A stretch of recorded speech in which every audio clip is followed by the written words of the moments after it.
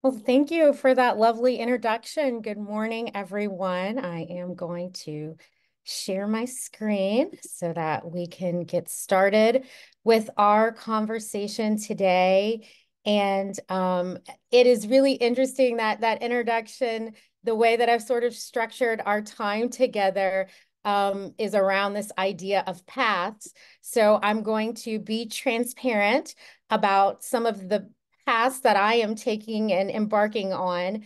And I'm just, again, just super excited to be here and talk to you about this idea of strategic synergy, a topic that has taken up a significant portion of my brain recently, and over, not just recently, over the past 2 years, really. And so I'm just very excited to share space and place with everyone, and especially folks who are passionate about open education. And I also want to say thank you to the conference organizers for the invitation to share space and place with other people who are passionate about open education. It is truly an honor to be here. And I do want to take a minute. I am located in Southeast Louisiana, and I just want to take it a minute to acknowledge anyone who was affected by the weather event that happened last night. It was rather significant. I was telling the organizers I was concerned that I was going to have power because all around me there are folks waking up to no power. And if you know anything about the South, it is extremely warm here, and to not have power can turn dangerous very quickly. So I just want to take a moment to acknowledge the folks who are affected by that weather event, from Texas all the way further east, and say thank you to the first responders and all the folks who are working today to make sure that folks are safe. As we begin our time together, I would like to share a quote that deals with my 8-year-old son, Finn, who is on the screen, his favorite thing right now, which is a video game. So he was in the kitchen watching a video of a gamer playing the game. And he was muttering this phrase rather repeatedly.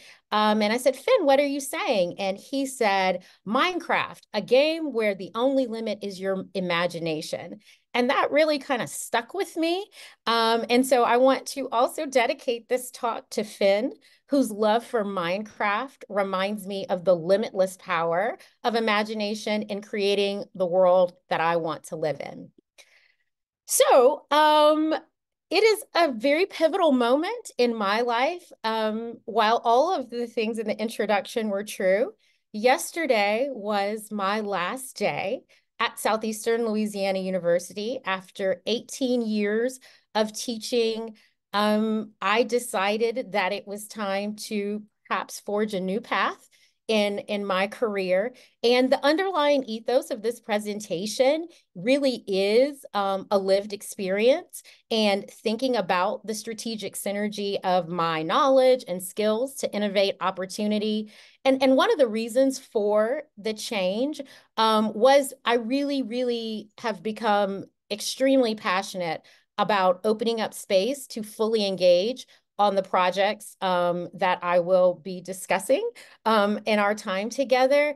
And I just felt that the 18 years of foundation as a full-time faculty member was enough to sort of step off of that path and try another one, and really leverage all that I know to advocate for the things that I am passionate about. I'm still staying in the classroom, albeit in a different capacity, not at full time, but as adjunct. But yeah, so I am going to be debuting some new things as I start this new journey in our time today. So I was just really excited about the timing of everything, because I just think where I am in my life and where I want to, and the things that I want to talk about today do form a really interesting synergy. So this morning, I invite you to join me on what I'm calling an innovative path. This path is not just a route from one point to another. It really is a look into my journey, and all of the opportunities, breakthroughs, challenges, ideas, inspirations that are really laying the groundwork for where I think that the future of not only learning is headed, but also the future of work. I'll begin by laying the groundwork and examining foundational concepts that will pave our path forward. And then I'm going to use a how might we framework, which I borrow from design thinking, and discuss opportunities and challenges. And that includes projects that inspired me and the projects that I'm working on. And then at the end, I want to pause to reflect on some of the things that we talked about and hopefully provide you with some key points to think about as you move forward, but more specifically, as you engage with the rest of the content in this conference. I want to leave you with some ideas that as you are listening to the excellent lineup of presentations in the remainder of the synchronous portion, but also the asynchronous concepts, you can kind of think of some things that I've talked about and maybe find your own strategic synergy. And then finally, I'll open the floor up for discussion and questions, and we'll end our time that way. So a foundational concept for this talk is openness, right? So openness, as you see, I am using openness in the broadest terms, in terms of operational definition. So it's the guiding principle and practice that purposefully makes access, participation, accountability, and transparency the primary areas of concern. And if you think about sort of the lexicon today, in an openness ecosystem, we have a lot of facets of openness. We have open access, right? In terms of scholarly research, we have open data. In terms of freely available data, we have ideas around open government, which is the idea of promoting transparency and accountability in governmental operations. We have open source, both in hardware and software, right?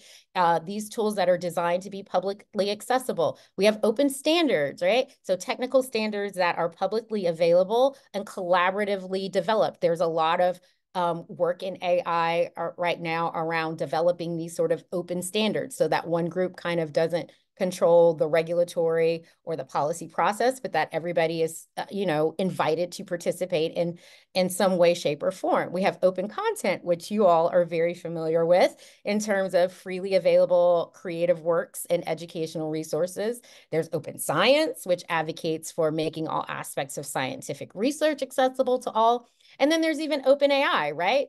That little thing that we all hit an asteroid in November of 2022 and sort of just disrupted everything. But if you go to OpenAI's website, to their about, they have a statement at the top that says, AI, we are an AI research and development company with the mission to ensure that artificial general intelligence benefits all of humanity. So openness, it is out there. It is a concept that is not just specific to education, but it very much involves education, right?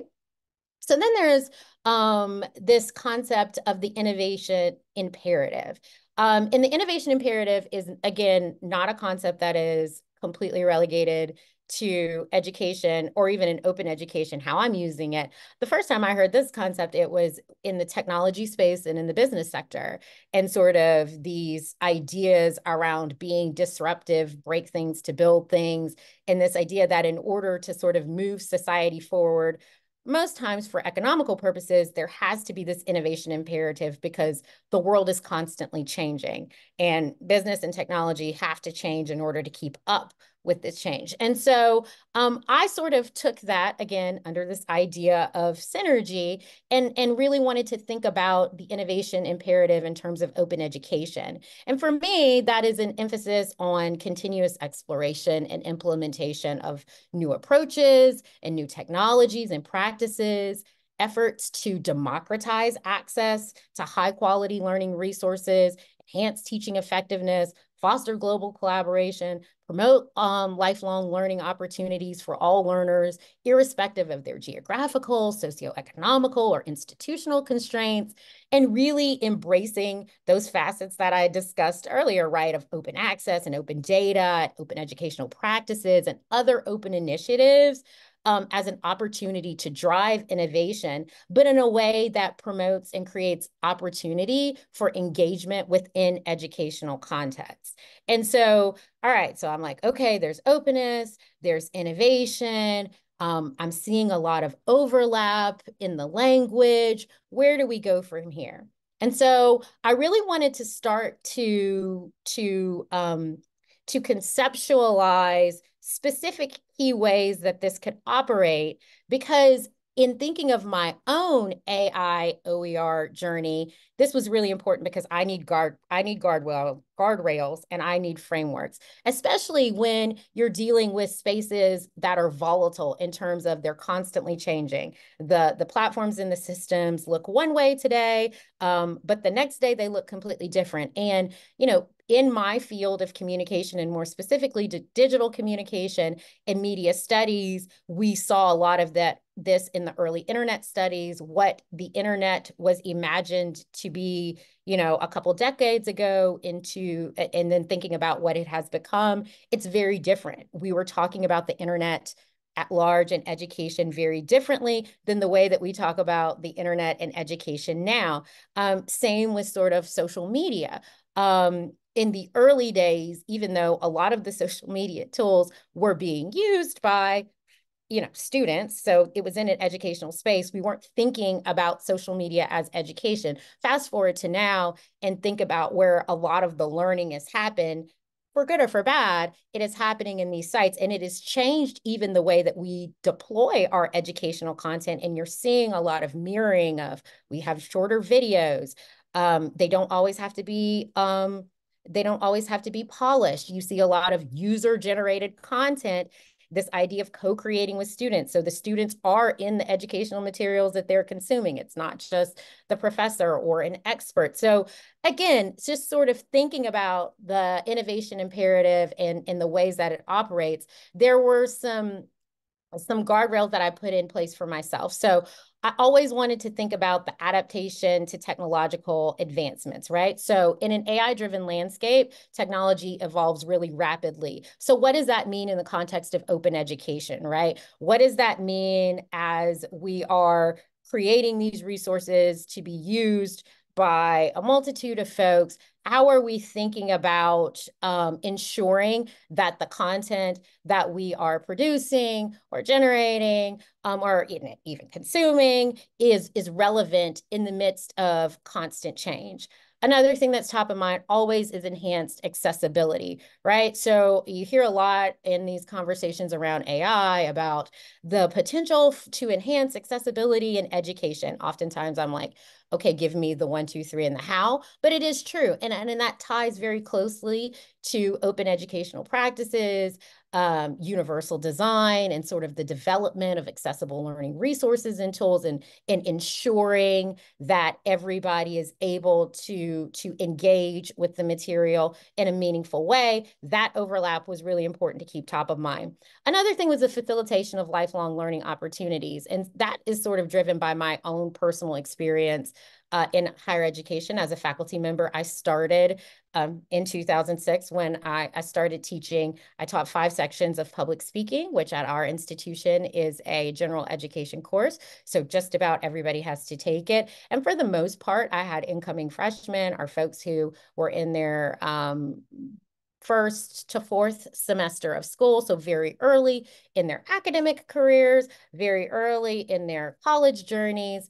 Fast forward to sort of the end of my time at Southeastern, I was almost predominantly teaching in our 100% online asynchronous master's program, where I was the graduate coordinator. And so that type of learner demographic was very different. We had a lot of folks returning back to school that hadn't been in school in decades. They had been out in the workforce, and they were coming to our program to either reskill or upskill so that they could either make a career change or look at advancement possibilities within their own job. But the needs of those learners were very different. But the through line was this idea that learning never stops. And so I wanted to keep that, thinking about, okay, AI-driven technologies are transforming the way people learn. How people learned 10 years ago, 5 years ago is not the way that they're learning now.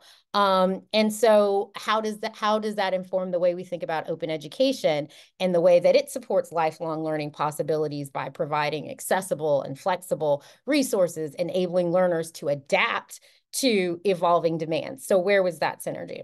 So I've got all of these things kind of swirling around. They haven't really cemented into anything solid yet. So I was like, okay, what happens when you have a bunch of ideas? It kind of looks like in my mind, I visualize a word cloud. I have all these ideas and concepts and guardrails, but how do I start to structure that into a framework that will allow me to move forward into from theory to practice? And so as we journey forward in our conversation, I wanted to introduce you to sort of the process that I took in going along this path. And so the following how might we questions served as a guide in my own exploration of the strategic synergy between AI and OER. And traditionally, when you're talking about emerging technologies, the questions and the concerns are often a lot around risk mitigation. If you think back to when ChatGPT first hit the culture, everything came, all the conversations, well, a lot of the conversations were centered around how do we control for this? How do we detect it? How do we, regulate it? How do we have policies around it? And there's obviously 100% a place for that. But I like to start from a place of opportunity before you hit the challenges. And so the how might we framework really questions, they really adopt a more innovative stance, right? It's rooted in design thinking, and these questions really highlight the collective ability that if we start from a place of possibility instead of a place of peril, that there really is the opportunity to shape technology in service of human well-being and emphasize our shared agency, which is like super important to me. So the first how might we question that I had was how might we leverage AI to personalize learning experiences and address individual student needs with open educational platforms? And again, these questions are sort of like me taking all the stuff that you just heard me talk about and formulate that into questions that I could go search for solutions to see if they've already been created, or if they haven't been created, then that's the opportunity to create something. And so in my search, I came across a paper written by two researchers, which I linked to that in the Discord channel in my resources document. So you can read the full article. But two researchers from the University of Sao Paulo, they wrote about a chatbot that they designed called OER Chat, which was to provide open educational resources for introductory programming students based on specific user queries. And so according to the paper, OER Chat aimed to recommend relevant OER materials, slide courses, textbooks, et cetera, to users based on what they asked for. And so this capability of matching user needs and questions to suitable learning resources could be potentially extended to personalized learning paths and recommending appropriate materials tailored to the individual student's knowledge levels, interests within the open educational platform.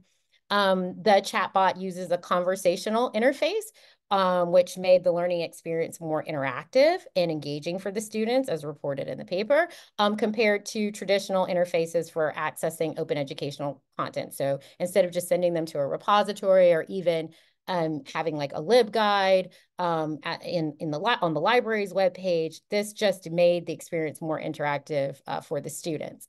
The researchers mentioned that OER Chat has an open architecture that allows the users to extend and improve its models, data, sources, and processing mechanisms, which is 100% in line with open education pedagogy. And so this openness enables further development and integration of personalization techniques driven by student data, learning analytics within the open platform. So it's like, okay, so there's a chat bot that kind of does what I'm seeing some synergy around. But if you read the article, there are some challenges, and I even included a blog post in the resources section of the Discord where the blog author kind of talks about the sort of limitations of the tool that was built. So it was a step in the direction to practical application, but not completely there. So moving on to the next how might we question. How might we utilize AI to create accessible learning environments that accommodate diverse learning styles and abilities in open education? And so I've talked about this in other presentations. X5 Gone was a European Union funded project that used artificial intelligence to index and curate open educational resources on the web, like the World Wide Web. It employed techniques like web scraping, transcription, machine translation, all sorts of things to identify, extract, and represent OER content. And so, according to the project developers, the project aimed to build AI models that could compare documents, match keywords, analyze characteristics like difficulty level to provide an intelligent search function and recommendation tools for OERs. And then ultimately, X5Gone explored using AI to enhance discoverability, accessibility, and potential remixing of the open educational materials. And so it had really, really lofty goals. I mean, we're talking about automatic translation into multiple languages, transcribing audio and video into text, and then vice versa, so that multimedia and multimodal content could be automatically generated. Um, um, Allowing for the potential to recommend alternative formats or supplementary resources suitable for different learning styles. Analyzing, this was really cool. The project wanted to build the capability to analyze factors like sentence word length to estimate the difficulty level of the course if that wasn't already sort of stated in the resource to help match resources with appropriate ability. And then finally, use AI to build and generate full courses using just sort of a combination of OER content that then could be customized and adapted to individual learners' needs. It was a big lofty goal. And to my knowledge, I don't think the project is active anymore. A lot of the links, even since the last time I talked about X5Gone, the links don't work anymore. And that's really like disheartening because there was a lot of promise, there was funding, there was a lot of opportunity around what X5Gone wanted to do in terms of OER and AI at scale. So I was like, okay, this was great, but it didn't make it to completion. We've got proof of concepts, but we don't have a deliverable yet or a sustainable deliverable. So, okay, I'm going to keep asking questions. And so then my final question was, how might we engage learners as co-creators of AI-driven educational content and resources, fostering a sense of ownership and agency in their learning journey with open education? And so 2 years ago, I started on a project to advocate for zero textbook cost for our department to have zero textbook cost programs. In part because I had seen the struggling incoming students who barely made it into college, and then were having exorbitant textbook fees, which were preventing them from continuing on in their education. Flip to the end of my time at Southeastern, where I was seeing these adult learners return to the graduate classroom and oftentimes paying for their own education. And it was a financial commitment just to get through the tuition. And so to not have a textbook cost was really helpful for people who had mortgages and car notes and just real world responsibility. So I became very, very adamant about carving out space and time and trying to find resources to develop an open educational ecosystem for our department and really for the discipline of communication and media studies, more specifically strategic communication. So what developed was the core project, Communication Open Resources for Education, which my goal was to develop open educational resources for communication and media studies using digital humanities methods, artificial intelligence, and machine learning. And my primary goals were, one, to expand access to digital humanities education, because we sit at a really interesting intersection of sort of soft skills and hard skills. And I think in the conversation around where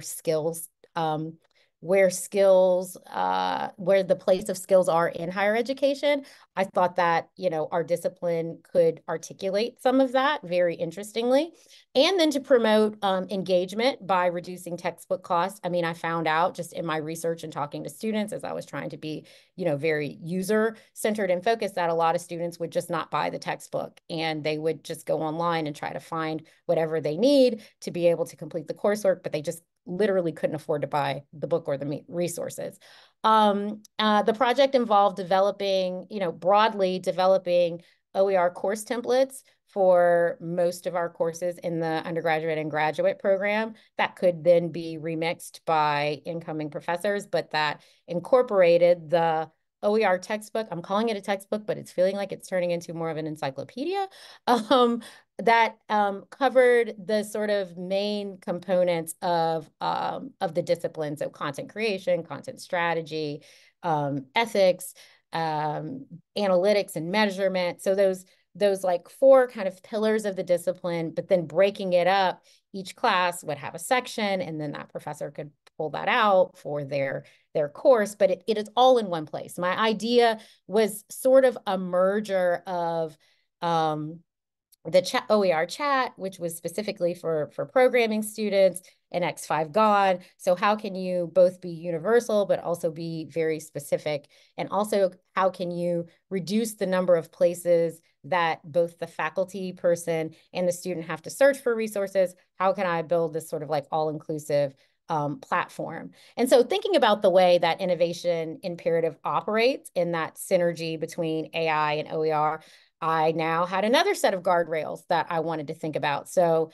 things that were really important as I started building the core platform: collaboration and knowledge sharing. So it was really important for me that the platform was a place where educators, researchers, students could contribute their expertise and their insights and their feedback on the course templates in the textbook. And all of that was documented in a way that was open so that people could kind of see the architecture. A lot of times you get things on the back end and you see the finished product, but I don't know about you. I like to know how things are built because I may not build it exactly like you, but knowing your framework and how you designed a thing can help me as I'm designing my thing. So that was really, really important. Continuous improvement. So incorporating user suggestions and contributions so that there really was this aspect of co-creation and refinement of content over time. What we found in our field is that information becomes outdated very quickly because we do sit at this intersection of communication, technology, media, and culture, and those things evolve very rapidly. And so you could have content that you created, at the beginning of the year that by the time the next school year started, you needed all new information. And textbook publishing to this point was not really meeting that need.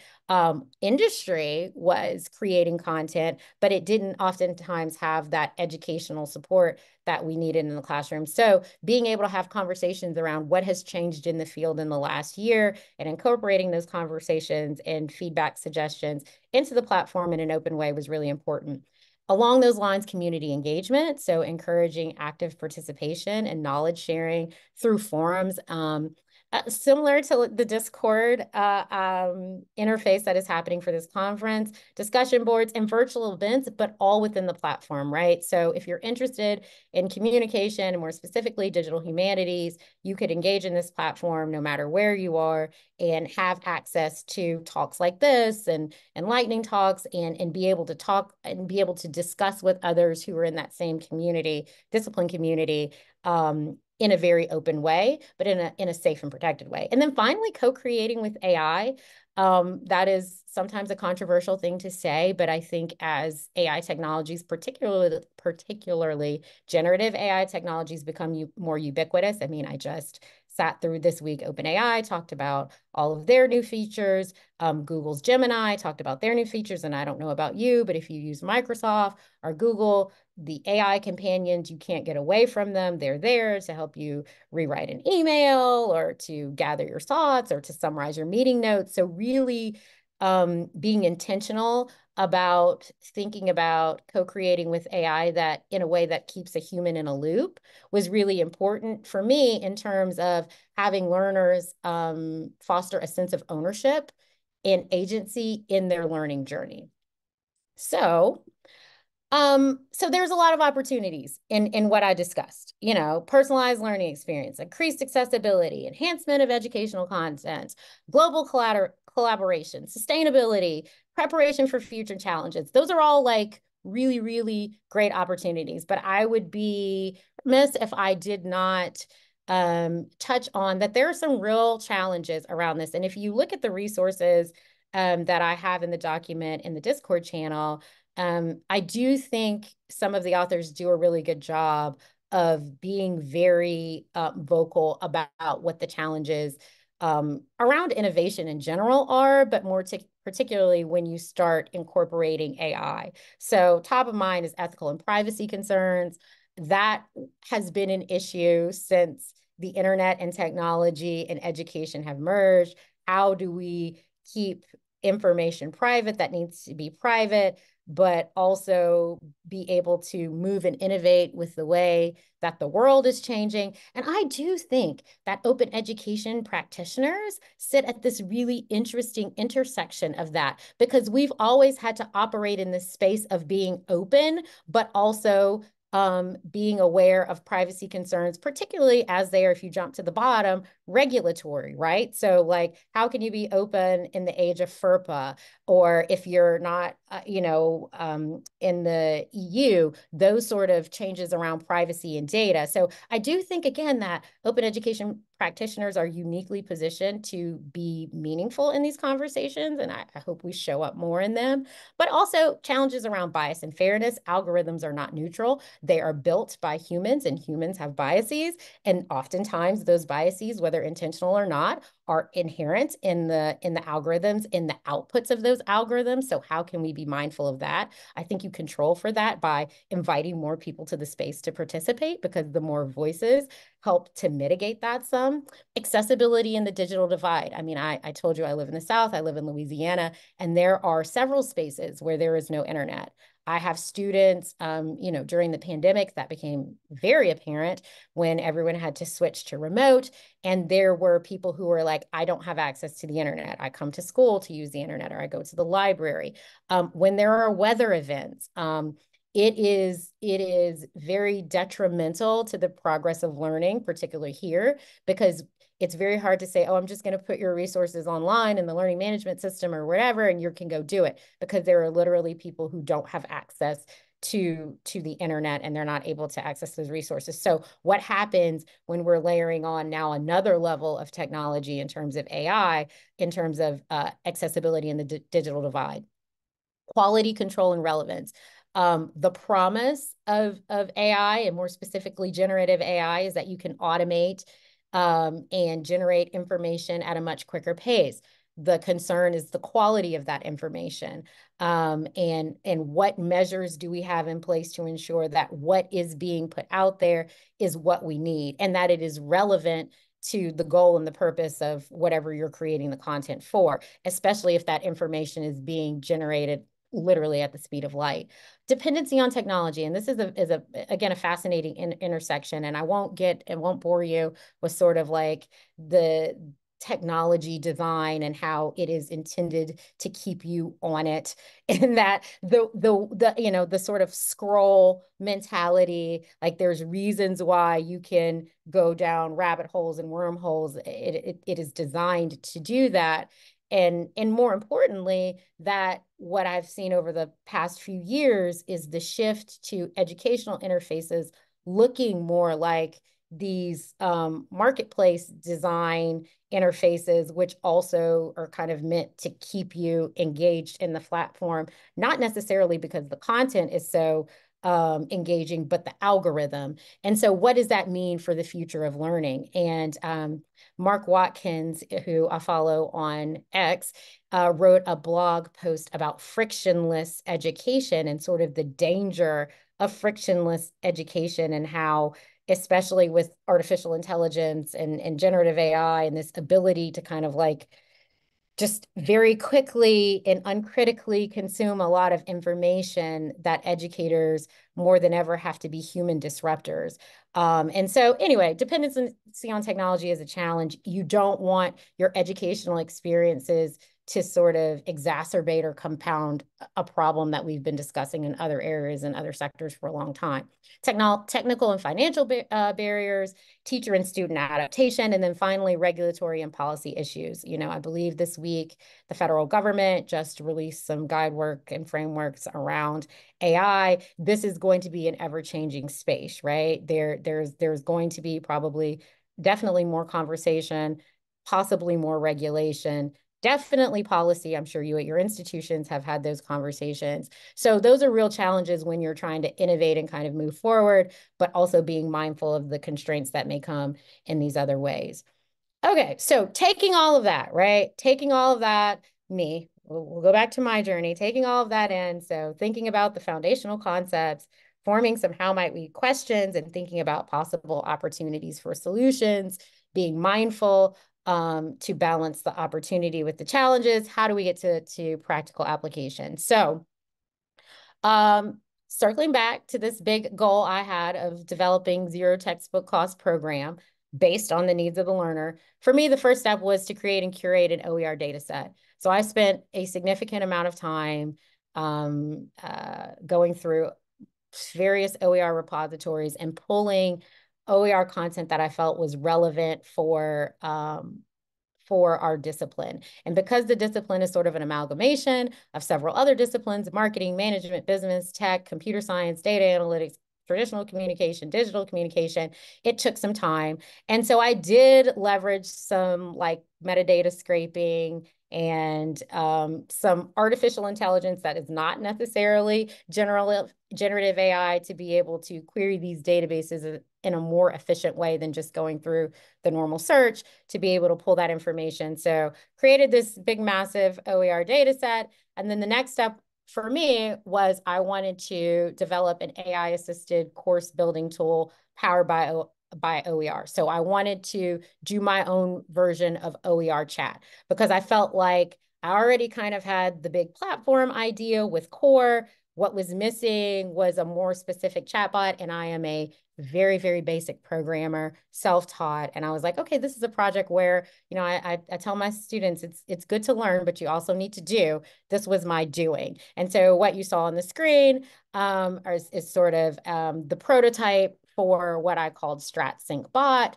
And my real goal was to help encourage my colleagues in my department to adopt OER content. Because when I would go to them and be like, hey, let's maybe have some discussion before we, you know, adopt this textbook again. Like, can we talk about it? There were very valid concerns around the sort of lift of revising a course using OER content. If the OER content didn't have the ancillaries that a traditional textbook would have, where would that information come from? Would that have to be built by the faculty member? And then things like integration into the learning management system and how is that going to work? And so I was like, okay, I can't tackle all of those very valid hesitations around OER adoption, but maybe if I could create something where they could ask it questions from the content angle, we could figure out the course design angle later. So using AI, the bot automates the generation of course materials. And that I found they were not perfect. Again, basic programmer, not perfect, but it was a starting place. And I found with my faculty, it was easier to sit down with them and sort of walk them through the tool and give them something to edit, revise, rework versus starting with a blank screen.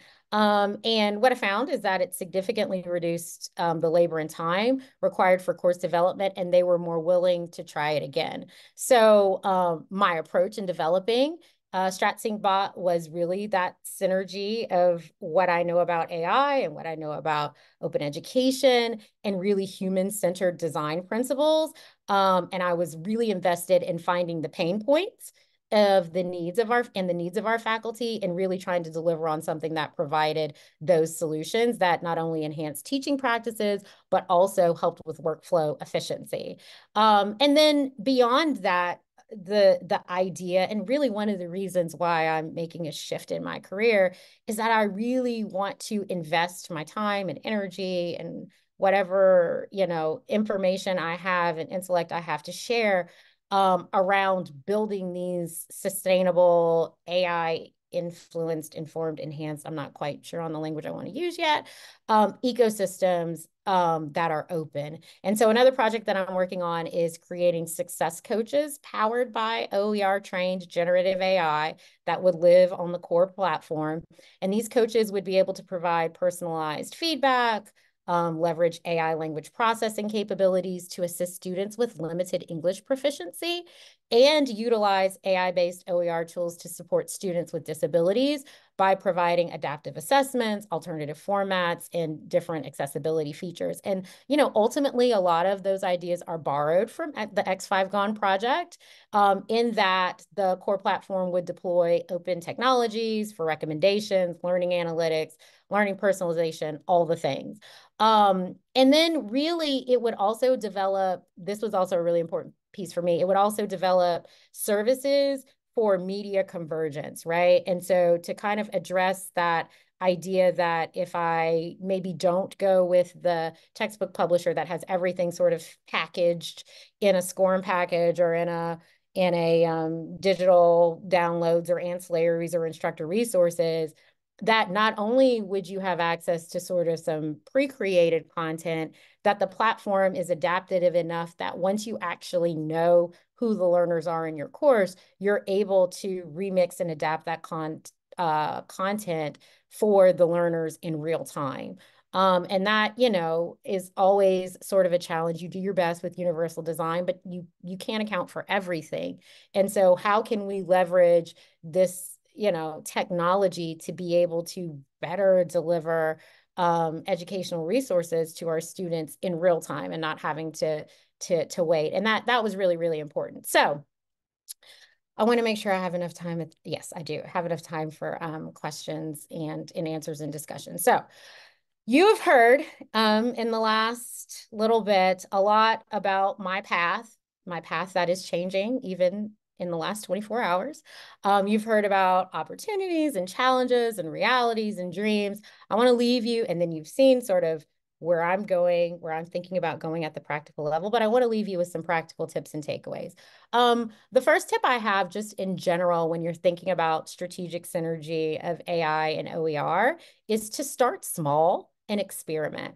A lot of learning management systems, courseware, there are just a lot of AI tools that are being embedded as features in platforms, tools, software that you may already have access to. For example, I use Canva for this presentation, and Canva has Magic Write. They have a tool in it where you can generate images. And so in just very small, low stakes way, just sort of experiment, try things out. I think it is overwhelming because, again, the information changes almost daily around a lot of these tools, but start where you can, and then build from there. And then the next thing the next tip I would have for you is to collaborate and share experiences. What you just heard has been shaped by being in communities of practice with other educators, instructional designers, folks in my own industry who are thinking about OER and open education, but also thinking about AI. These are folks within my discipline and not in my discipline at different parts of the institution. So centers for teaching and learning, centers for instructional design, librarians, love talking with librarians. I think librarians are awesome. And I've learned so much from them just about databases and repositories that have informed the work that I want to do. And so I would encourage you, even if you feel like I have nothing to offer, because I often feel that way when I participate in some of these groups, I always take away something that is helpful for me in sort of the idea that I have and really letting those ideas take shape. And so being able to learn from others' experiences while also sharing your insights helps us all sort of collectively move this work forward. So as you move through the conference, I have some points to keep top of mind as you listen to the remainder of the presentations today in the synchronous part and go back and look at the asynchronous stuff or maybe revisit the asynchronous content. So for talks on specific OER projects and initiatives, as the presentation is going, maybe think about how using AI could help improve your own projects or even what you're hearing if AI is not a focus. Consider ways AI tools could increase collaboration and engagement in your OER work, and then think about strategies for AI and open education and how they could work well together. And then for sessions on pedagogy and course design, you could think about how using AI ethically could apply to teaching with OER. Whenever I'm in a presentation, particularly around pedagogy and course design, I'm always thinking, how could AI be used in an ethical way to enhance this already awesome presentation and just take it to the next level? Or in my own work, if I'm doing similar, how could AI possibly move us closer to the goals that we have in terms of open education? Consider AI tools that could integrate with open teaching methods to personalize learning, and then think about ways to use AI to create knowledge with students. And again, these are not like, this is not dissertation level type brainstorming, but just things to think about as you are listening to other innovative ideas and projects. That has been so helpful in sort of not cementing, but guiding me in the path that I find myself on. So, as an open education practitioner, I truly believe it is my responsibility to explore the potential of AI in OER. In the email I sent my students last week, in sort of like my final email to all the students of the department, I just encouraged them to be brave. And I shared with them, I said, you know what? The thing that you are going to do in life, the profession you have, the career you may have, the work you may do, it might not have even been created yet. The world could be waiting for you and your specific skill set and the way that you think about the things that you do. It could be waiting for you to be created. So don't be limited by what you can see. And I think that is, if I could leave you with something a bit more inspirational, it would be that I think there's a lot of noise and a lot of chatter. And I think as educators, we need to be cognizant and aware, particularly around some of those challenges that we talked about, but also don't be limited by what you could see. If you would have asked 18-year-old me if I would be on the path that I am about to embark on, I would have been like, absolutely not. I thought that I was going to have a much more traditional academic trajectory, and that just wasn't the case. But I love that the sort of synergy of this work, of what we're seeing in technology and more specifically in AI, what we're seeing around innovation in education in terms of OER, is coming together in a way that ignites a passion in me that is, I can't deny it, to the point that I cannot not fully focus on it. So I truly believe that AI should enhance, not replace, the human relationship between learners and educators, and that AI interactions should promote a pedagogy of openness. And I just really want to be committed to be present and advocate as a voice in the room in those conversations. So I want to leave you with a quote. It's the last quote that I gave to my students, the sign off in my email, and it's from Ralph Waldo Emerson, and I feel like it encapsulates our time today. And it's, do not go where the path may lead, go instead where there is no path, and leave a trail. So thank you for joining me this morning. And for the others who will watch this later, I'm excited to hear your thoughts, questions, possible solutions, ideas, pushbacks, anything that you may have. Please feel free to reach out. My contact information is on the slide. And I believe we have some time for some questions. So thank you all again. This has been a wonderful experience to be able to share. So I'm going to stop sharing my screen because the slides are in the Discord channel, and let's have some conversation. Mandy, I'm not sure the best way to facilitate the conversation. I apologize. I was not looking at the chat or the Discord channel because I was like, that's too many screens and I will 100% be overwhelmed and lose my place in what I'm It's all saying. So, good. um, Well, we haven't had any, well, except just now. We just had our first question, so I can read this. okay.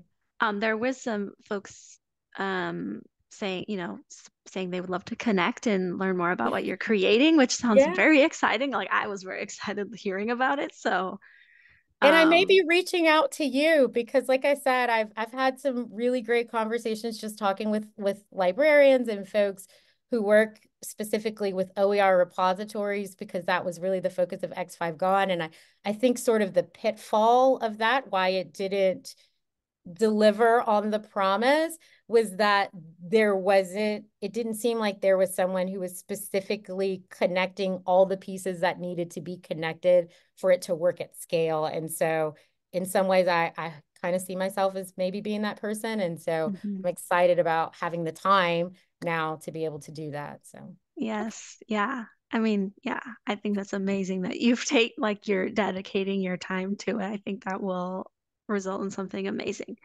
Okay, so we have a question. Could you speak a bit to how open access practitioners can simultaneously ensure openness and quality of content? I love the many open access materials available, but I wonder if you might share a bit about how we as practitioners can ensure these materials are also peer reviewed and of high quality.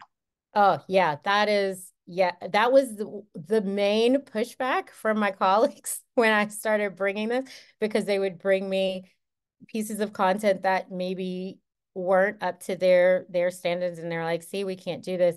I I think part of what needs to happen is sort of a massive peer review.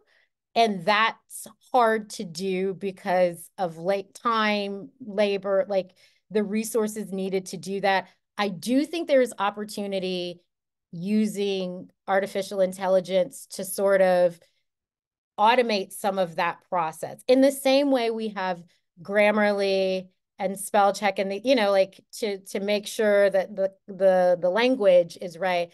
I think if we could, it's really sort of like a reorganization in database. This is what I learned when I was doing the metadata stuff, is cleaning up a lot of the metadata and the tags and stuff so that it actually does what you want to do, so then you can get things all in one place.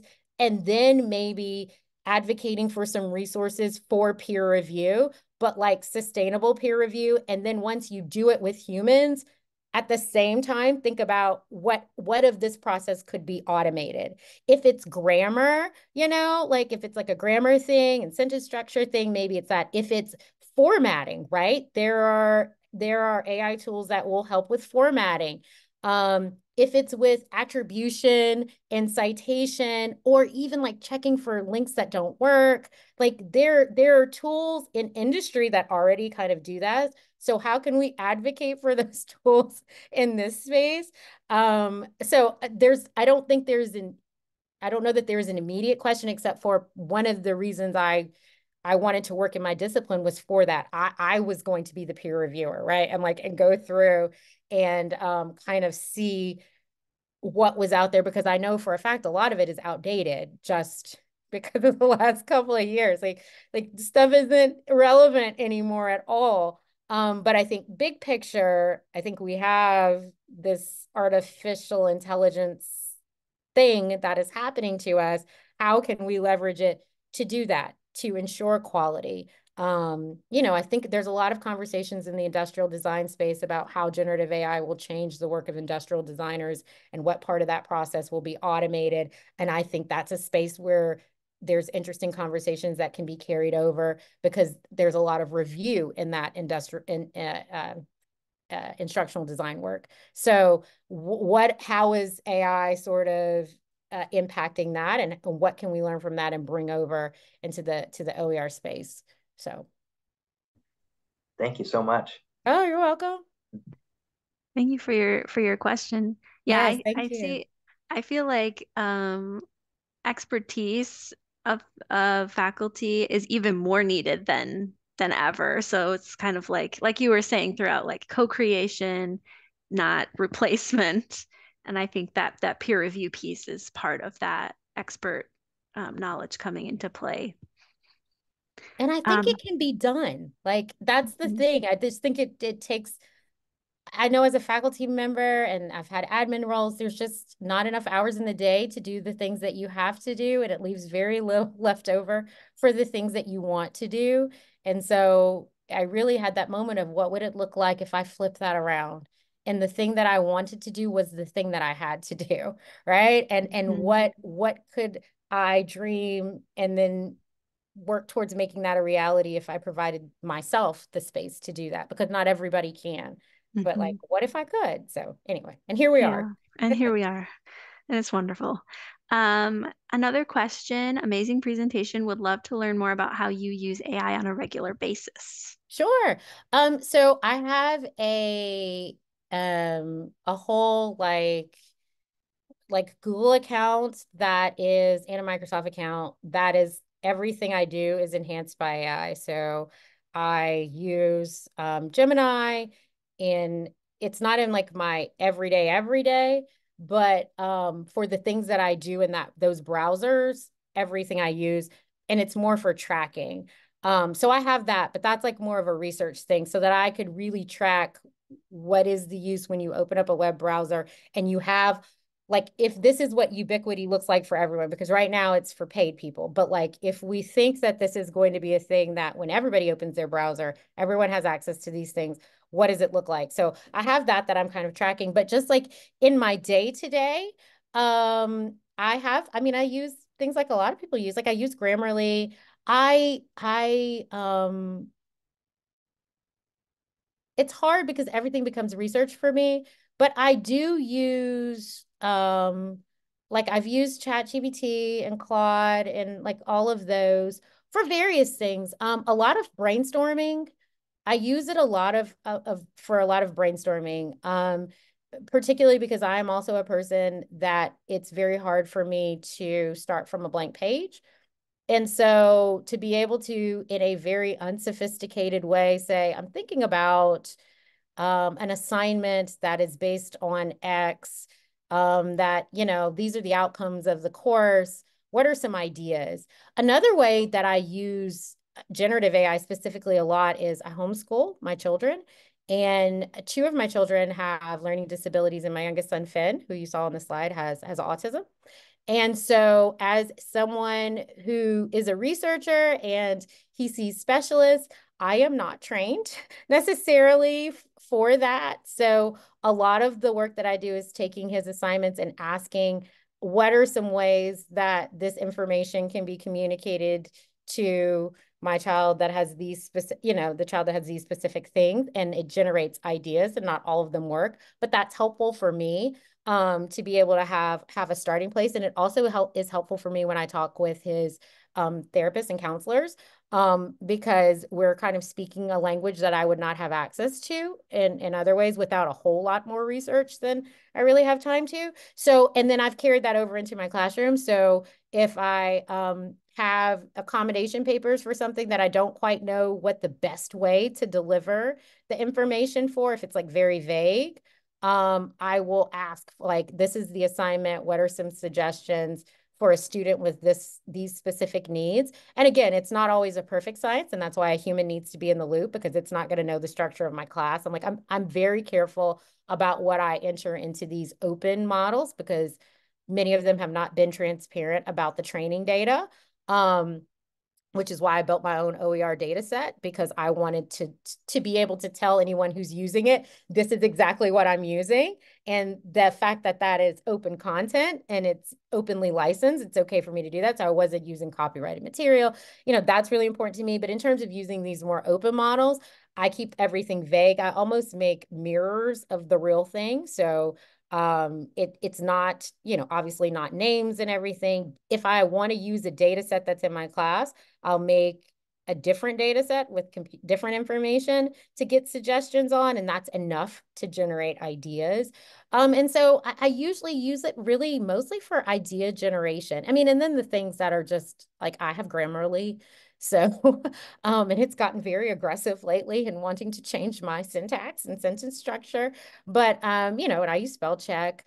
I use image generation, but more for, logos, or like if I have a framework and I want to add some icons to that and I can't really think about what the icon will look like, then I will, you know, go to a generative image maker, a logo maker, and say, you know, can you provide me with some ideas around an icon for innovation or accountability, or kind of like what you saw. So I'll use it for things like that are fairly low stakes, just because I am very cautious about what I'm inputting into an open system that I don't know how it will be used in the future. But I do know things like Microsoft Copilot has Microsoft Copilot for Education. I hear it's very expensive, but one of sort of the benefits, and I think ChatGPT for education and enterprise, is that the data is private. Your data is not entered, so they say, entered into the training data. And so it does sort of address a little bit of that. That's a long answer to your question, but hopefully I answered it. It's the comm major in me, like shortening things is a thing I got to work on. But I think that's like, I love how wide-ranging your answer is, because I think that's the best way to learn it, is to just try it a lot and just use it a lot. And I think that helps us because our students are doing that. So it helps us to see what they're doing, what they might want to do. Yeah. So I think we have time for one more question from our other keynote speaker. Thank you so much for this amazing presentation. So much to think about. Toward the end, you hit on the challenges we can face in convincing colleagues to adopt OER. Do you have any additional advice for how to handle this?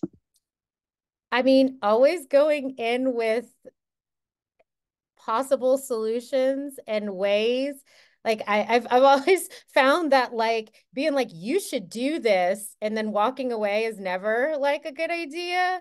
But one, showing examples. And also, I mean, I have colleagues who are very data driven. So I pre and post test everything. I also do like exit interviews, like what'd you like, what, built-in reflections, and sort of summarizing that information as justification has helped, because it's very hard to argue with something that advances student learning. It's like, okay, we're here to do this, and it's kind of doing this. So, I try to like cut the argument off where it starts, but also, and this, everyone can't do this, but I was one like, hey, if you want me to look at your syllabus, or you want me to look at your class, like I'm happy to kind of like have a conversation with you about this, because I know you're just starting or maybe don't even know anything, and I'm over here and I know the database is a little bit more, or let me send you some links. I'm the queen of like, let me send you some links that might be helpful based on, the content that you teach, and that at least keeps the conversation going and doesn't stop it with a hard no. And I've had a lot of success for that. And then really at the end, I had a department chair that kind of made the decision.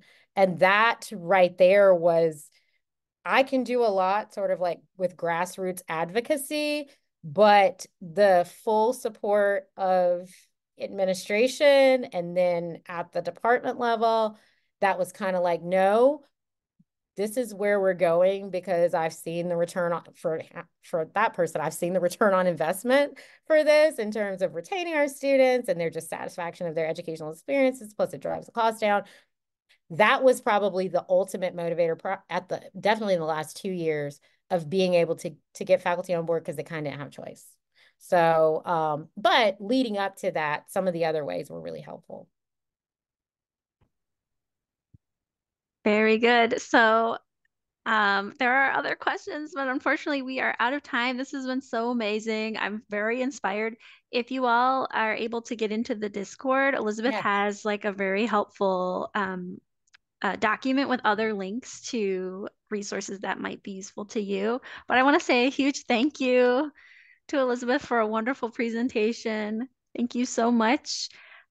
We are having a little bit of a break, and we will regroup back here at noon for our next panel presentation. So thank you. Thank you all. And please, I'll try to hop in the Discord and answer your questions.